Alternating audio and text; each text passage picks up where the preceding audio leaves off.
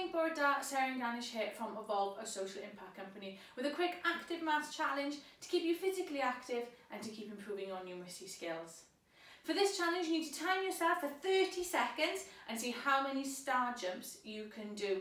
You're then going to run or hop or jump to a piece of paper that you're going to place at the other side of the room, and you're going to write all the sums that you can think of to do with that number. So if I were to do my star jumps, I would keep going for 30 seconds, run to my piece of paper.